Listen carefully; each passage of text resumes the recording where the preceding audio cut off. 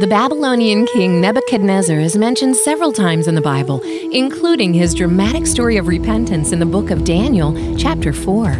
An unusual artifact at Museum of the Bible, a small barrel-shaped clay cylinder inscribed with cuneiform text, confirms Nebuchadnezzar's role in one of the major public works projects of the 6th century BC.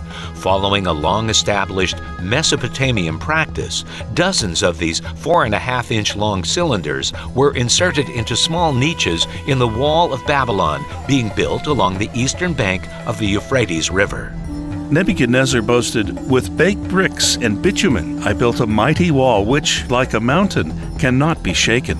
I laid its foundation on the breast of the netherworld. I built its top as high as a mountain." Engage with the Bible. Discover its impact on history.